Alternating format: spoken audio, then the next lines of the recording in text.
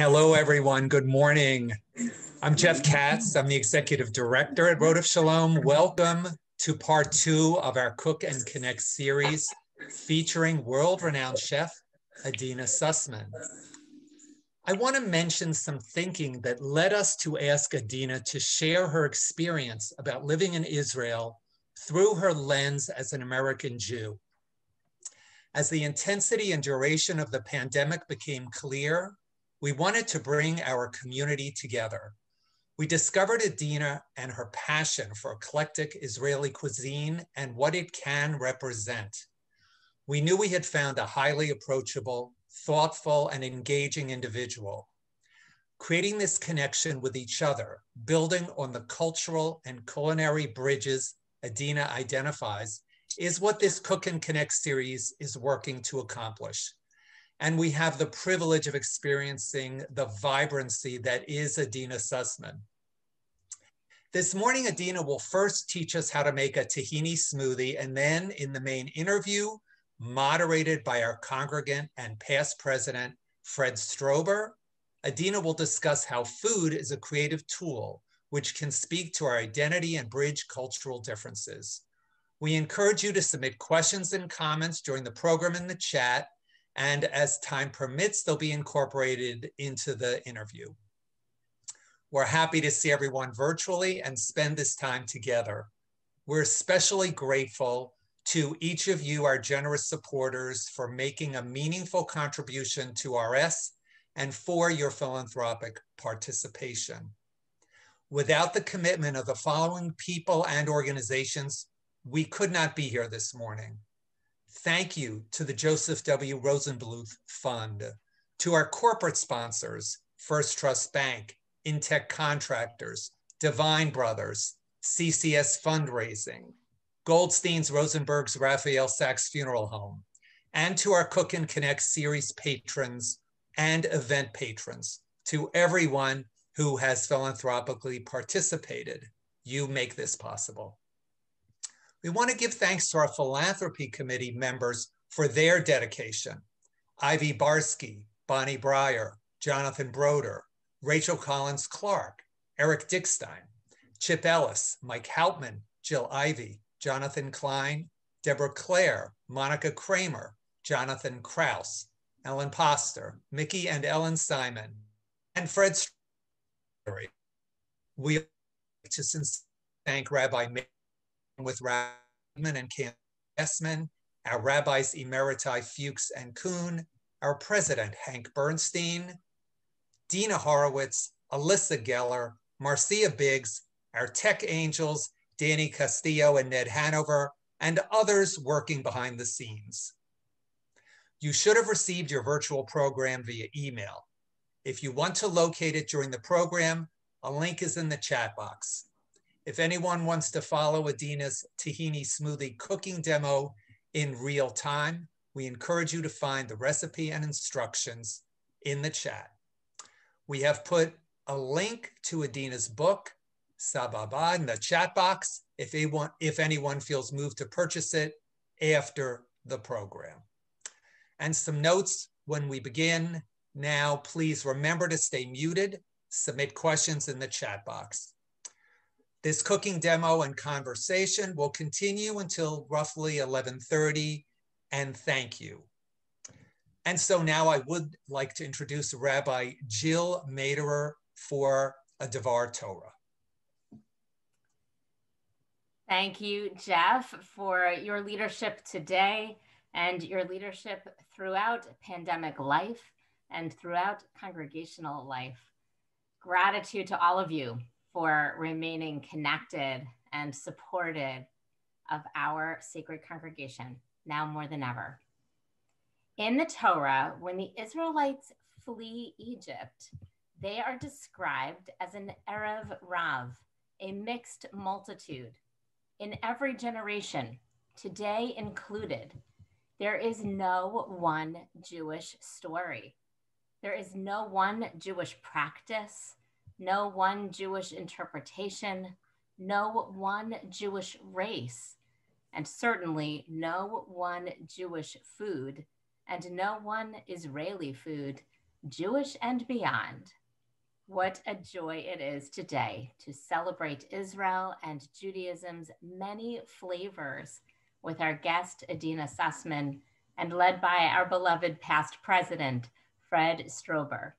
And what could be more authentic than an early morning gathering to help transport us to Israel's time zone? I look forward to our trip to Tel Aviv today. Good to be together.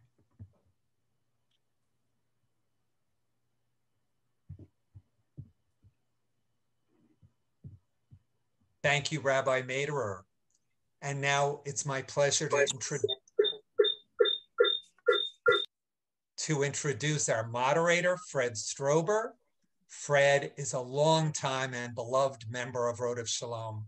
Fred was our president from 2008 to 2011, and he has a large extended family in Israel. He spent a year there during and after the 1973 Yom Kippur War. Since then, he's visited many times and has seen the evolution of the food scene.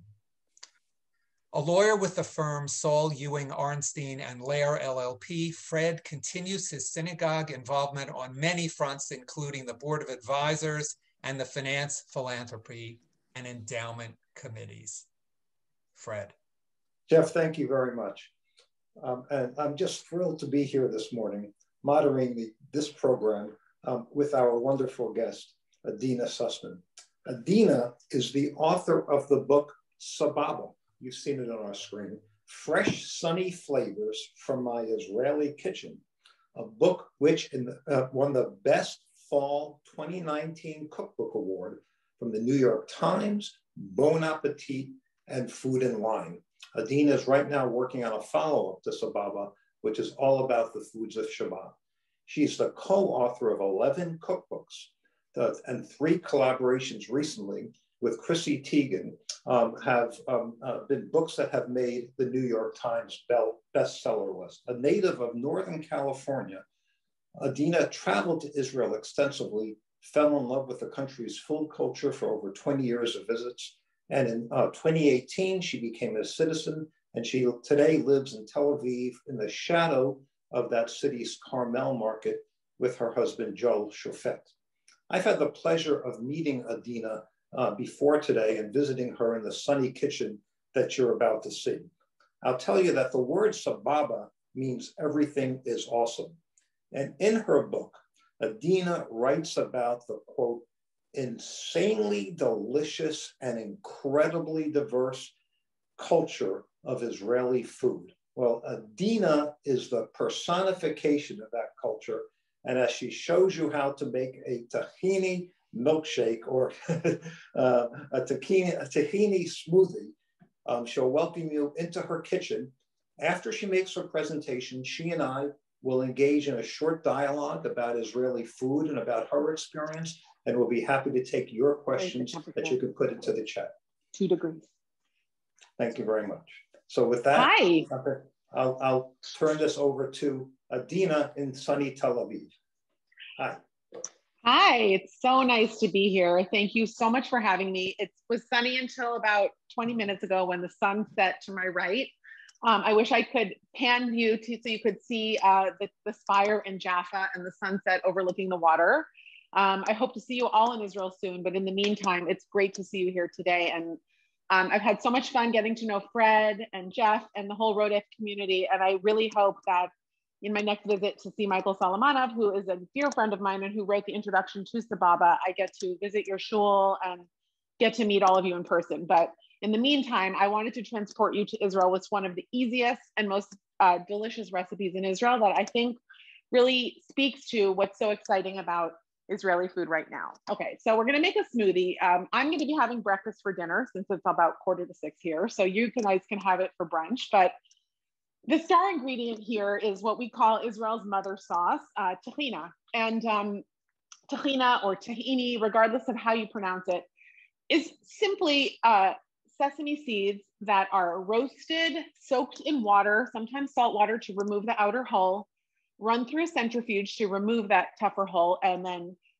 ground into this magical elixir that has become one of the staple ingredients of Israeli cooking and has become popular all over the Middle East and the world.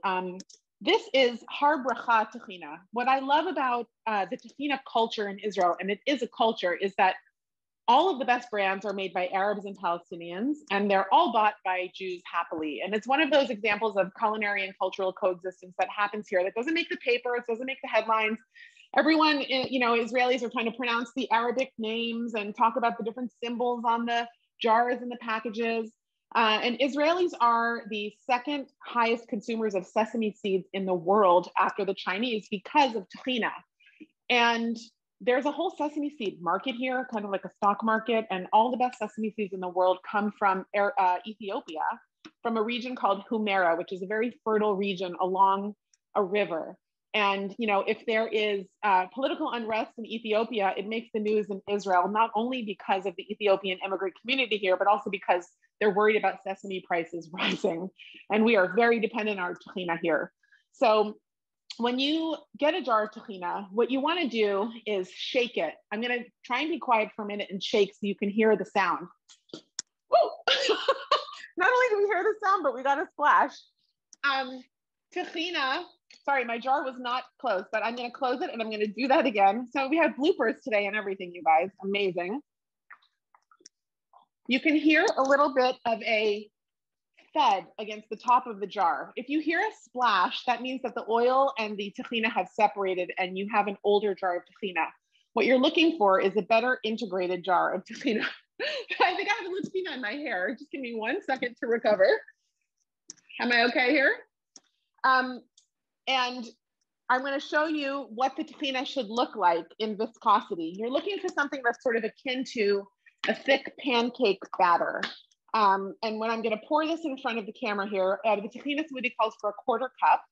And I'm going to pour it and you're going to see a really thick, beautiful texture there. Now, I did not put in the full 1/4 cup. Why? Because I wanted to show you one of my little tricks. These are my new fun little toys. They're called super cubes. They're these silicone trays. And I've been freezing my tahina into little 2 tablespoon portions because the more frozen your smoothie is, the colder it's going to be and the less watered down. If you freeze everything that goes into your smoothie, you don't have to add ice cubes. Everything is going to be really concentrated in flavor and delicious. You can use a regular ice cube tray. I love these because the stuff pops out. One side I have my precious lime juice because limes are so ephemeral and seasonal in Israel. So I freeze my lime juice in cubes as well. But these super cubes are wonderful. And the owners are a young Jewish couple in LA who are apparently just on Shark Tank on Friday night and got a really great deal because it's a new company. So check them out. But for my purposes, I just like using the frozen tahina cubes in there. The next ingredient is almond milk. Now, I heard someone mention that they had made this smoothie in advance and they loved how it was dairy-free and gluten-free and all the frees. And what I love about it is it's completely free from, you know, all of the dietary restrictions that many of us have, but it's just so packed with flavor. So you could use coconut milk, you could use almond milk, you can use oat milk. Of course, you can use dairy milk as well, but I truly love using, I use my homemade almond milk recipe that's in Sababa here, and I'm adding about 2 cups to this. And I'm gonna add a banana, which I've also sliced and frozen in advance. The banana adds sweetness and thick texture to the smoothie, which I really, really love. This is about half of a small banana. And then these are medjool dates. If any of you have been to Israel, you know that these are kind of the king of dates here. They're very fudgy. They're very high in sugar content. They're very moist. In fact, I keep them in the fridge because they're so high in sugar content that if they sit in a hot cabinet for a long time, they kind of ferment a little bit and they turn a little bit, fizzy is the wrong word, but they just kind of, you know, they lose a little bit, the sugar sort of starts to convert. So I like to buy them always with the pits in them. And sometimes I freeze these as well. I didn't get a chance to do that today. The sweeter you want it, the more dates you can add. As you can see, we're adding natural sugars that have lower glycemic index, which is always great. And then I'm also going to add frozen blueberries. So this is Carmel. Carmel is the only Israeli grower of blueberries in Israel. They're in the north. And blueberry season is very short in Israel. And until COVID, almost all of the premium blueberries were sold to hotels and resorts, and people couldn't get their hands on them. But because of COVID, they started delivering to homes. So my neighbor and I share a bi-weekly delivery of these incredible blueberries from Carmel that are truly some of the best blueberries I've ever had in my life. So I take some of the containers and I throw them right in the freezer to use for my smoothies. And then some of them I just keep in the fridge to snack on or to use in recipes. Like I'm working on a lemon blueberry cake with cardamom for my next book. So I keep some in the fridge to use for that. Let's see. Now, another thing I always like to do is add salt. Maddie, do you mind throwing this back in the freezer? Thank you. Salt in sweet dishes is really essential. If you've had the tahini smoothie, the tahini shake at Goldie, there's a lot of salt in there. Michael Solomonov knows what he's doing, and salt brings out the sweetness and lends structure to any dish that you're making, whether it's sweet or savory. So I'm adding pink Himalayan salt to my smoothie here. You can use any salt you have. Kosher salt, I did a couple of pinches. And then this is my homemade vanilla. Vanilla is very expensive in Israel. So I take vanilla beans, scrape them, put the beans and the pods, everything I scrape back into a bottle, add vodka and let it sit around for a couple of weeks. And then I have homemade vodka that's as good or better than the homemade vanilla. That's as good or better as what you get in the store. It has tons of teeny little vanilla bean pods in it, and vanilla is just so delicious in the smoothie. So I'm gonna add a little bit of that as well. And then in a previous session, I talked about spices, and I just sort of got inspired, and I'm gonna add a teeny tiny bit of cardamom to my smoothie today. Just to, cardamom and blueberries is actually a classic combination that goes really well together. So I'm gonna do that. And now that I think I've gotten all the tahini out of my hair, I'm going to blend this thing. And since Purim is this week, I think it's appropriate that we're going to make a little noise here. So this is my tahini smoothie grogger here. So I'm going to just turn this on.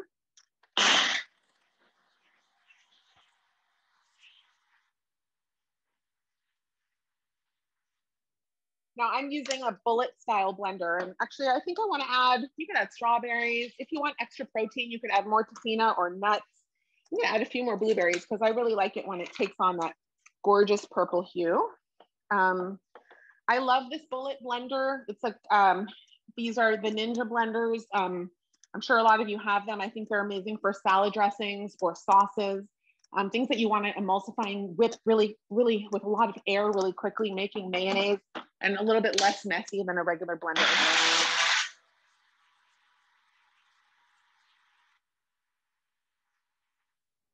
Now, because everything's frozen, I can blend it a little bit longer, but one thing when you're making any kind of a smoothie or a shake, you don't want to over blend it because then it starts to warm up. And like, we all like our shakes and smoothies really nice and cold. So I'm going to now take this. I am quite excited to have this for my little force spice here. And I'm going to just put it into a glass. I have a sustainable reusable straw here. And there you have the tahina smoothie using the Mother Sauce of Israel pure tahina paste. L'chaim, I'm going to take a sip right now. It's as good as ever, I have to say. So thank you. That was fun to make and great.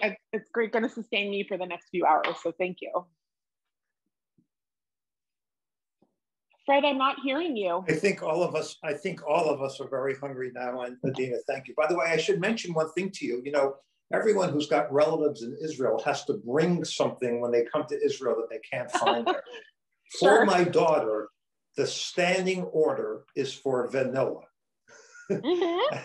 And the last time I came to Israel, I'd forgotten to buy it here, and we were in Berlin. I spent 6 hours trudging through Berlin to get my daughter a ½ ounce of vanilla. So, I'm sending her to you. Next time I'm sending her to you.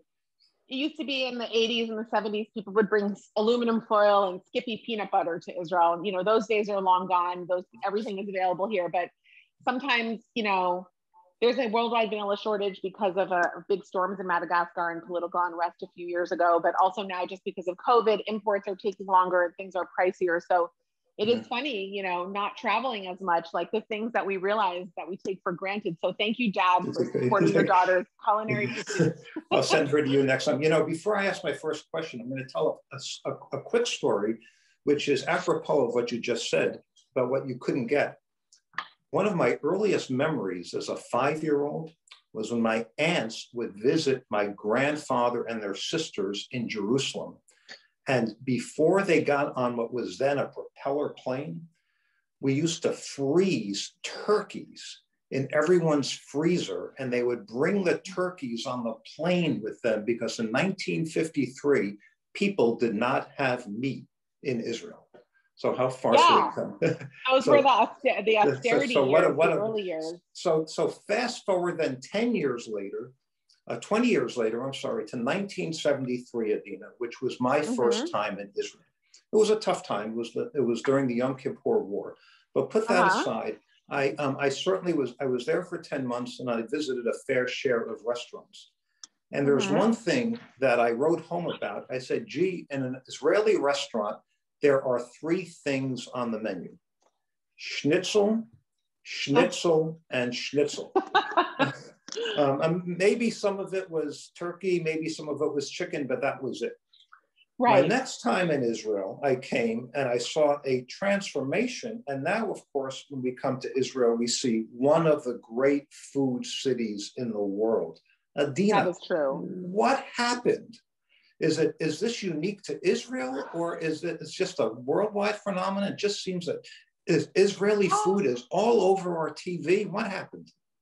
I think it's a really good question. And I do think it's something that's unique to Israel. With all due respect to a lot of other cultures, I haven't seen Portuguese food break out or, Swedish food in the way that Israeli food has. And I think that a confluence of events contributed to this phenomenon. And I like to say that, it was a minute that became a movement. And I think that there are a lot of dishes in the modern Israeli cooking repertoire that are going to become part of our permanent culinary canon in the United States. I mean, who would have thought that 5 years ago you could get a shakshuka kit in Trader Joe's, or that you could get bamba, or that you could get, a schlug, the Yemenite hot sauce in the refrigerator case.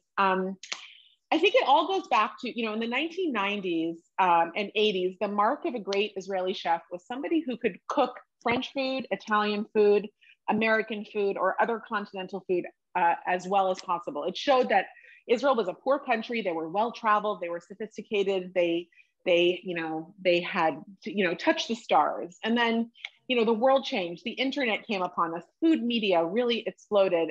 Israel became a wealthier country. Young Israelis started traveling around the world, tasting all the flavors of the Far East, India, South America, the United States. And a lot of them went to work in Michelin star restaurants in all over Europe and all over the world. And I think what happened around 2000 or so is that these young Israelis went to France and they saw the French making very simple food that was just coaxing as much flavor as they could out of their local ingredients. And they sort of, I think, a little, light bulbs went off and they said, hey, wait a minute, we have the best olive oil in the world. We have incredible produce. We have immigrants from 100 countries around the world that create this fantastic dialectical melting pot of food. I got to go home and celebrate my own Moroccan culture, my own Tunisian culture, my own Ethiopian culture, and I got to bring something new to the table, and I want to blend it all together and celebrate everything that I have right here. So I think that's really when, about 10, 12 years ago, things really started to change. People came home and used what they had in Israel and used all the skills and the globalism that they had adapted by traveling, and new things started appearing that were healthy and produce forward and very plant-based, which was very exciting for people, and full of bright, spicy, lemony flavor. And it just kind of took off, and also Israelis are so entrepreneurial. They'll take something, throw it against the wall and see what sticks, and the same is true of food. They'll try anything, here, Miznon, which is now an international brand of pita, stuffed pita sandwiches by Chef Eyal Shani. He started out with a little place on King George in Tel Aviv, or Ibn Gabirol, and he revolutionized pita. Pita was something that people used to be afraid to put a juicy sandwich into because everything would drip out all over your shirt. So he re-engineered the pita itself to be a really delicious, crenulated, amazing, almost crumpet-like pocket that you could stuff anything into. And now people all over the world are doing that because of the influence of this one person. So that's just one example of the exciting, experimental things that happen here that also touch upon many different cultures and influences in Israel. Also, I can picture how you have to, I'm not going to do this too much, how you have to hold that in front of you. You know, we do the same thing with our cheesesteaks in Philadelphia. Right. You have to sort of get into a crouch to be able to exactly. eat it. Yeah, so you know. During, in her sermon on Friday night, Rabbi Maderer reminded us that diversity is a source of strength. And you touched on this in the answer you just gave, but I'm wondering, there are some of us, most of us on this call, I'm sure, are from an Ashkenazi background, but there are so many Israelis who come from a Mizrahi background. Sure. In the culinary world, was there a fusion of those two? Did one tend to sort of dominate over the other? Was this something that came together in Israel with these two very different cultural traditions? So I might advance the theory that the reason that you used to think schnitzel was because in the early years of the state was founded by Ashkenazi Jews from Eastern Europe. And some of them were intent on recreating the culture and the food of their native lands. And, you know, Mizrahi immigrants from, you know, Sephardic and Mizrahi immigrants from North Africa and the Middle East did have a harder time adjusting and ascending in Israeli culture until the 1970s and 1980s, when Mizrahi culture and pride in Mizrahi culture really started to take center stage in Israel. And that also has a lot to do with the improvement of the Israeli food scene. I mean, when you think of German Jewish food, how many spices are we talking about? How many vegetables? How many, you know, how much lemon, you know, all those essential You're lucky if you get salt and pepper. Right. So it's a lot of it had to do with people saying, hey, wait a minute, we make up half the country here. And we have this incredible Jewish heritage that goes back thousands of years. And, you know, it was in a way connected to, like many things in Israel, things happen sometimes 10 years later or so,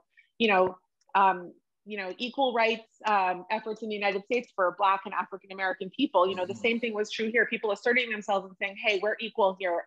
We have culture to offer. We have history to offer, and we want to have a seat at the table, literally. And that is part of what happened here. And Chaim Cohen, who was sort of the first, one of the first gourmet Israeli chefs, is from a Mizrahi background, and he had a huge influence, as did television. You know, the commercialization of Israeli TV, the programmers looked at who their audience was and realized that they needed to cater to another, no pun intended, the audience in front of them. And, you know, if the country is 50% Mizrahi, they're going to want to see their own food and culture represented in television. And I think that was a wonderful development. And now, you know, when you go to an Israeli grill restaurant, you're going to have this huge spread of salatim or salads that you all, you know, but that's really, you know, that table of salatim is a microcosm of Israeli culture. You're going to have chopped liver with eggs and onions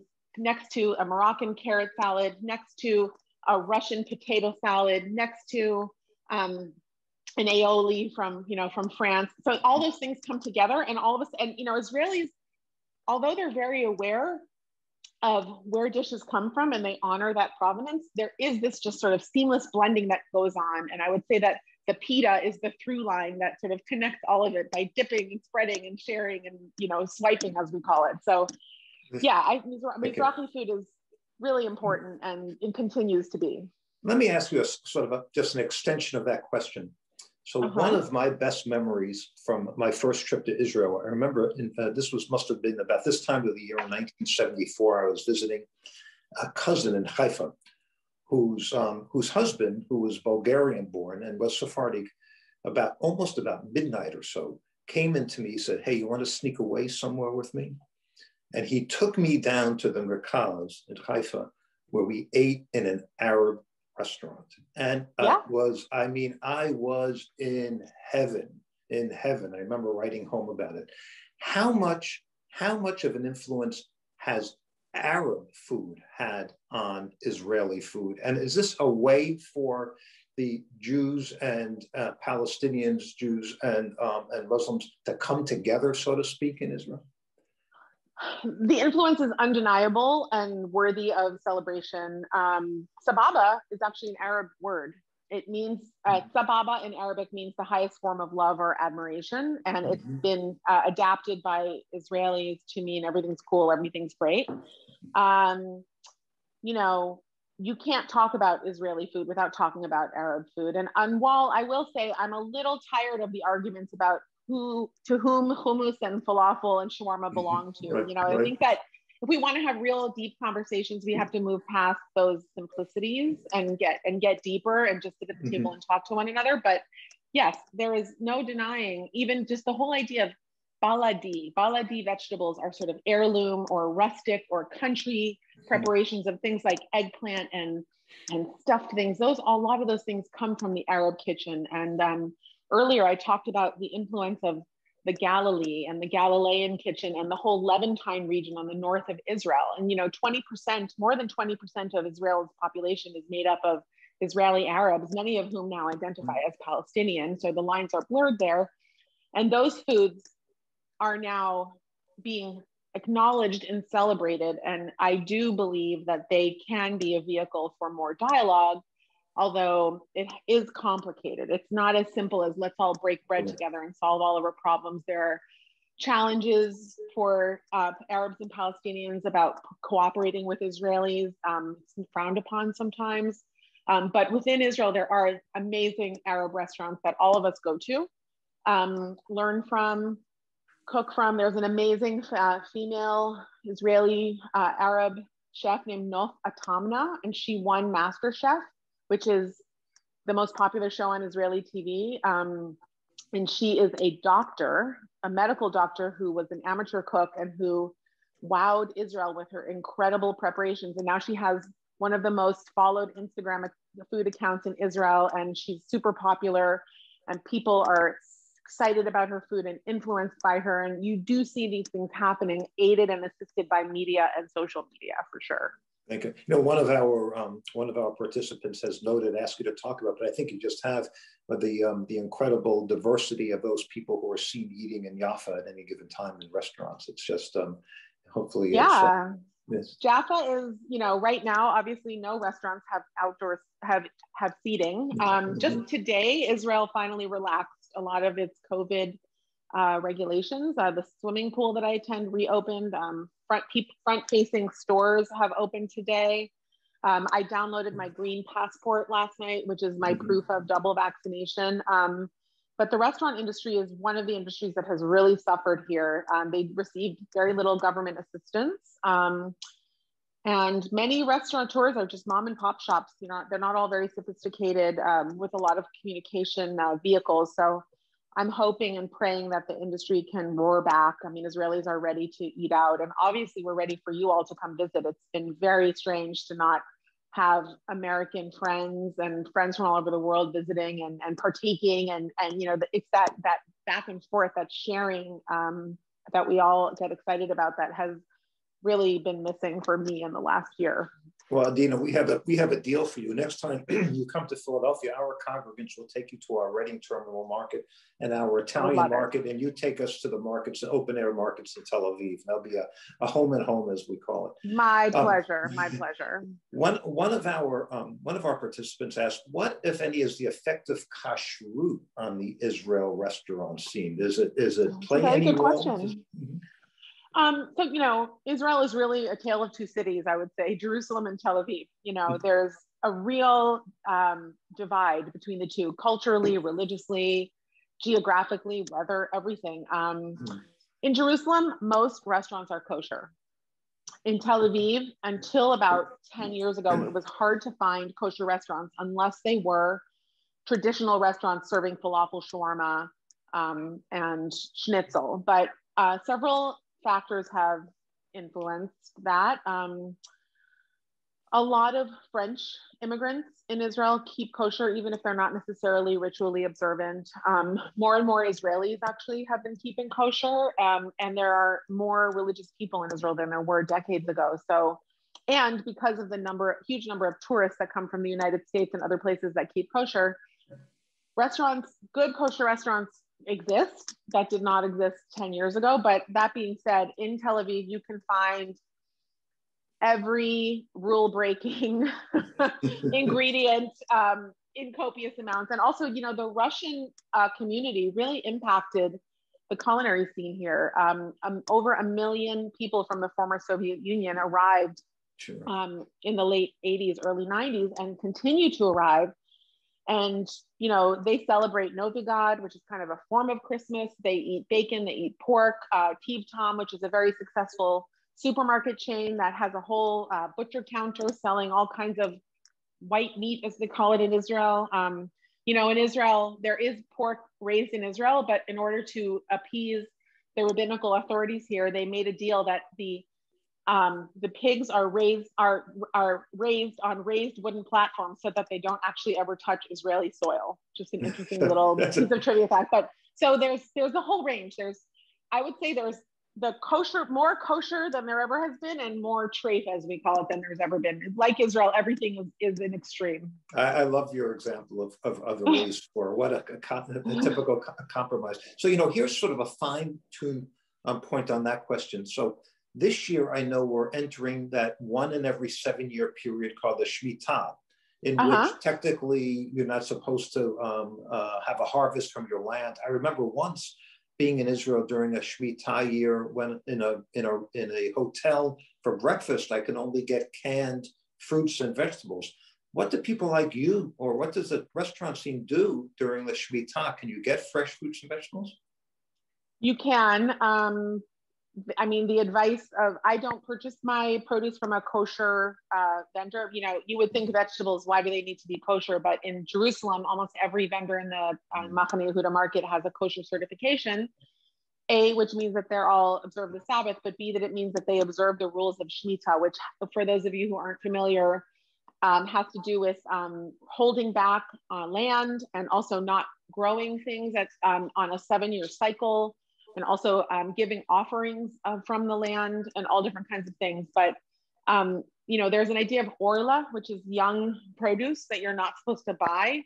So there are, as with everything, there are rabbinical ways to get around Shemitah prohibitions, but certain fruits and vegetables are like things like carrots, potatoes, onions, apples are often cellared for a long time, you know, and sometimes they rely on, you know, there are all different kinds of runarounds, actually. But people do buy fresh produce here. What we learned is there are workarounds. So let's go now from the macro, the Israeli scene, to the micro. Talk a little bit about you. One of our congregants understands that you spent time as a cooking intern with a Druze family. I wasn't an intern, but, you know, in the course of my research for Sababa, I cooked with people from many cultures, and it was the greatest privilege and something that I'm hoping to continue to do with my Shabbat book. So yes, I went up north to Yarka, which is a Druze village. And there are many women who run home hospitality there, where they teach and cook and host meals. And, you know, Druze have a whole unique religious tradition. They believe in that, you know, the souls of those beloved who are passed are reincarnated in the bodies of living people, often children. And the woman, Zarafat, that I had cooked with, her husband, who had been a newscaster, had died 3 years before, but they believed that his soul had transmogrified into one of the children in the family. So that was just an interesting fact. But everything that we made at her home was from her land. She had her own olive trees. She brought her olives to an olive press to have the olive oil made. She grew all of her own herbs. She made the best tomato paste I ever had in my life. She boiled down like huge pots of tomatoes into what's called dibes. Dibes means anything concentrated. So like Sababa, which is grape must, or balsamic vinegar is a form of dibes, anything concentrated. So what I was really struck by when cooking with Druze women was their high level of culinary proficiency, like making incredibly wafer thin breads on these incredible ovens. And, you know, the spicing, very, very precise spicing and very specific rules, unlike modern Israeli cooking. Like they have more sort of, I would say, a French brigade type approach to cooking. Like you put these kinds of spices in these kinds of dishes and these kinds of amounts. And I found that all the food was very clarion clear in its flavors and very bright and very special and very unique. I think because of the rules that they follow and the simplicity, but the depth because of all the spices and the amazing raw ingredients that they use. So that was, you know, I cooked a few dishes with different Arab and Palestinian chefs. Also cooked with someone from Akko, a young Arab Palestinian chef named Osama Dalal, whose family is a family of fishermen from Jaffa. And he grew up in Jaffa, going out and getting fresh fish. And he taught me how to make an amazing fish in yogurt sauce, Leban Emo, that's in the book as well. But he, as a more integrated Arab Israeli, he, you know, was creating roux with flour and incorporating heavy cream to make the sauce hold together and adding special spices and doing things in a different way. So it really spoke to the wide variety of experiences of mine and also just of Arab and Palestinian populations in Israel who are both traditional and modern, just like Jews in Israel. You know, the same story, different people, same story. Adeena, tell us a little bit, what was it about Israel? Here you are, clearly, cooking is your life. You've written or co-written some of these wonderful cookbooks. What attracted you to Israel? What brought you in 2018 did you make Aliyah in 2018? Was it actually? I made Aliyah. I was raised in a modern Orthodox Jewish home in Palo Alto, California. And we were very Israel-centric in our approach to life. I was raised in Zionist youth movements. I came to Israel on vacations and spent a gap year here after college, and actually lived in Israel for 5 years after college and lived in Jerusalem. And that was when I first sort of, even though I grew up in Northern California, where one would think that, you know, it was this platonic ideal of Alice Waters style cooking, you know, we were cooking like everyone else, frozen vegetables, garlic powder and margarine. You know, it was the 1970s, for God's sake. And I got to Israel after college, and you know, I asked for avocado in a sandwich out of season, and you know, the waiter almost, you know, had a heart attack. And like that was when I first learned that avocados were a seasonal produce, as were mangoes or limes. And I would go to the shuk and be so transfixed by how the seasons interacted with the Jewish holidays as well. You know, I'm no longer religious, but what I love about ritually observant, I'm very connected to my religion, but I love how in the States, if you ask someone when a pomegranate is at its peak, they'll say late September, and here they'll say right around Rosh Hashanah time. Mm-hmm. And the same is true of, you know, different vegetables have different connections to the Jewish calendar, and all those just fun ways that living in Israel, you know, and being culturally Jewish is so mixed into my food life as well. So as I got interested in food writing, Israeli food also started to kind of take shape, and my career and Israeli food kind of advanced in lockstep together. And I started writing a lot about food and wine here. And I eventually met a really nice guy named Jay Shofet, who I married. I met him 6.5 years ago, and we married 3.5 years ago in Tel Aviv. And he wanted to stay here. He has lived here for 35 years, even though he's American. And I always felt the pull of life in Israel and was very attracted to the idea of living in Tel Aviv. And it's worked out incredibly well. I have had friends here from my previous experiences living here. I've made a lot of friends in the food community. Sababa only happened because I was living in Israel, and I had been asked to write Israeli cookbooks in the past, but always felt a little bit like I would be a bit of a dilettante or an interloper if I weren't living in Israel. And once I landed here and Jay found us this apartment right by the shuk, everything just kind of came into, you know, clear focus for me. And I knew what I could, you know, I'm very good friends with Michael, and I know a lot of the other Israeli chefs, and I only wanted to write a book if I could add something to this incredible conversation that's been going on about Israeli food. And what I realized that I could add was my perspective through the lens of an American living in Israel. You know, Michael is the opposite. He's an Israeli-ish living in America, as a lot of the chefs are who are helping advance the Israeli food movement and share its bounty. But here I am, this American woman with culinary background and a love of Israel, living in the market. And I felt like that was how I could share something unique through my very personal story. And stepping outside of co-authoring and finding my own voice and writing Sababa really brought it all together for me. And it's been so gratifying to see people cooking from the book and also loving the writing. You know, that's been so fun for me to see people read the book and feel transported to Israel through its pages. A couple of people have asked, how long does it take to write a book like Sababa? Is it a compilation of years worth of recipes and all, or do you just sit down one day and you say, here it is, I'm going to write it? So I would say, some people have a treasure trove of recipes that they've been collecting for decades, and they put it together. Maybe it takes less time. It took me a full year working full time, start to finish, to write my book, including cooking, testing, photographing with an amazing creative team, going to people's homes. It can take I think the minimum to write a good book is a year, and it can take 10 years, depending on how focused you are. But Sababa, I got the book contract in early January 17, and then I got engaged and married. So I deferred my manuscript a little bit. So I really worked on it in earnest from about June 17 to, finished, sent off to the printer in June 18. And then it came out about 4 months later, because all books are printed overseas now because it's less expensive, and sent over on boats because of the weight. So, yeah. And I'm sort of working backwards how you got to Israel when the book. How did you get into food and culinary and writing? Have you been doing this all your adult life? Has this been a passion of yours? I've always loved cooking. My mother was a wonderful cook. My mother grew up in a very secular Jewish home, and also a not food loving home. And she married my father, who was an Orthodox Jew, when she was quite young. They met on a blind date. He needed a date for a college event, and someone conjured up my mother, and they fell in love.